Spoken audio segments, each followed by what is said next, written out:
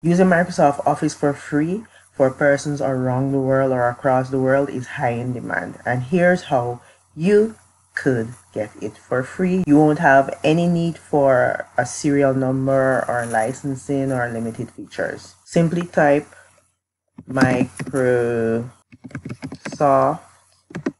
Office web version. And I would use Google to use this search. Google is my search engine of preference. And you scroll down and you look for a link that says something like free Microsoft Office or get started with Office for the web in Microsoft 365. Let me use free Microsoft Office Online, Word, Excel, PowerPoint. Use Word, Excel, PowerPoint, and more for free on the web. Office is becoming Microsoft 365.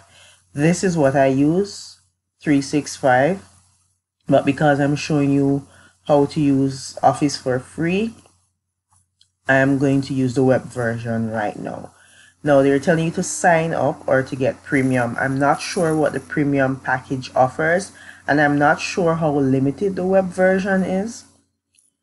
But I already have an account and I'm going to sign in right at the bottom here where it says have a Microsoft account, sign in.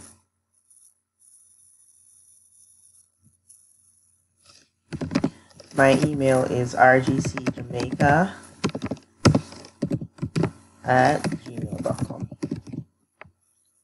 Alright, so I went ahead and I put my correct password in. And it's saying stay signed in. No, I don't want to stay signed in. You can click yes if you want to. This is how your Microsoft Word would look if you go to home, I think. So these are a list of documents that I have here. Here are the different apps in Word. You could create new. There's Word, Excel, PowerPoint, Outlook, OneDrive, Teams, and OneNote. Let's go with Word. And let's click new blank document. And I'll type subscribe to Microsoft Word tutorials.